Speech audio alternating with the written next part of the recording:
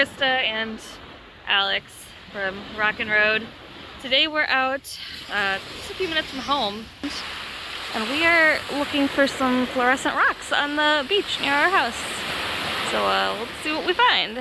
I found a nice little coral fossil that glows under UV light. It's hard to see when it's right on it though. I think it's a brick. Alright, show it in regular light. So this is not a brick, but it shows up like real red under my black light. But not under your black light, because they're different wavelengths. A little bit. A little bit. Let's keep it and look at it better at home. So, cutting away to the shop for a second. These are what we were hoping to find on the beach that night.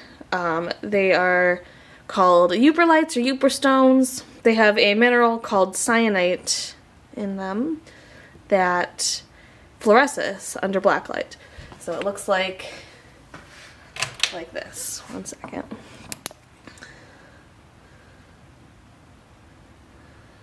So we were hoping to find some of these on the beach because you can find them throughout the Great Lakes, although they're more frequently found up in Michigan. I should also note that we were using two different flashlights. I was using a UV Beast Mini. It has a 365 nanometer wavelength. Alex was just using a cheap UV light from Amazon that's a 395 nanometer. So they look a little bit different under the black light, so we saw different things. They're still both long wave UV lights, but different wavelengths show different things. I'll show you that too. So you saw what they look like under mine. This is the 365 nanometer, so it's going to be a little bit higher quality wavelength. And then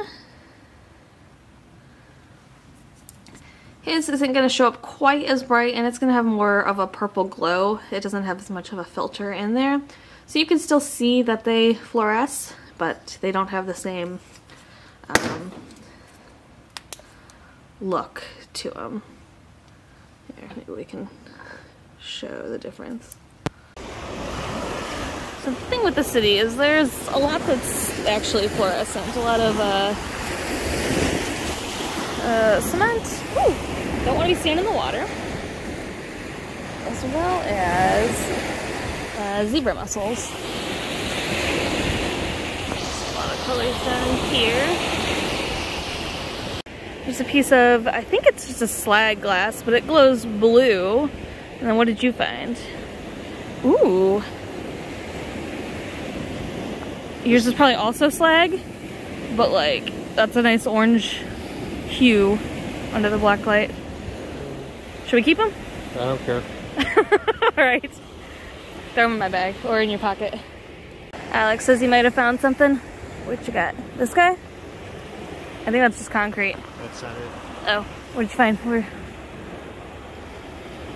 What was that one? This one?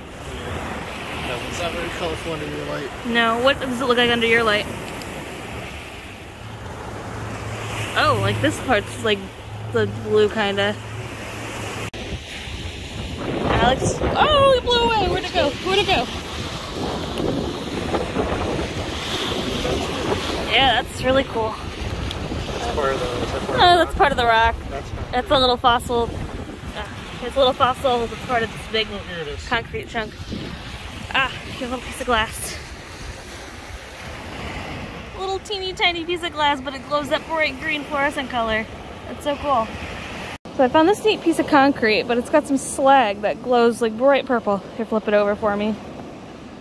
All that, those like purple chunks in there. We could throw that one back. And then, can I give you this guy? And then this one also is fluorescent, but it might look better under regular light. Do you want to give me your regular light?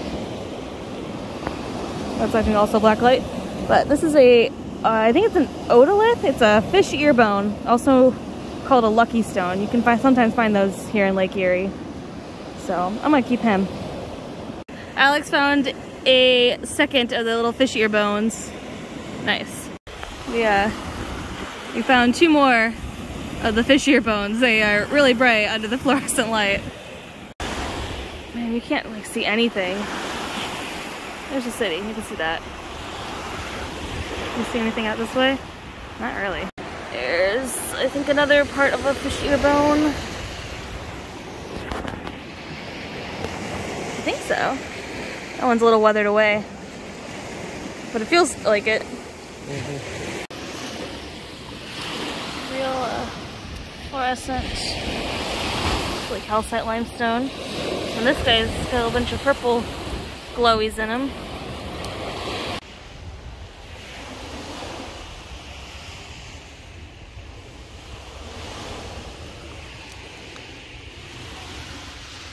It's like something cool. I don't know if that's a fossil or what's going on there. It's hard to get a good look at it in the dark. Alright, Alex found something. Let me see it under yours. Oh, under mine? Alright. Oh, that's like real green. Or bright yellow. It's hard to see in the camera. Here, let me have your light. Wow. Alright, this one's like super yellow. What does it look like under the regular light? Oh, the regular light? Yeah.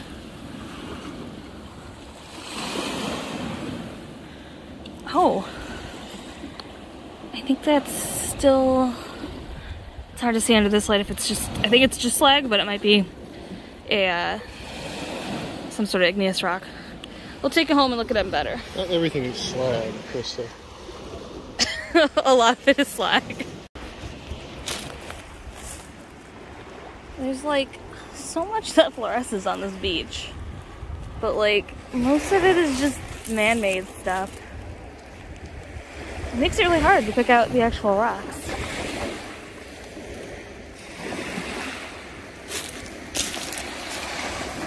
It's really cool, whatever it is. This one's got like pinks and purples that are fluorescing on it. When I get home, it's gonna be like a rock with paint on it.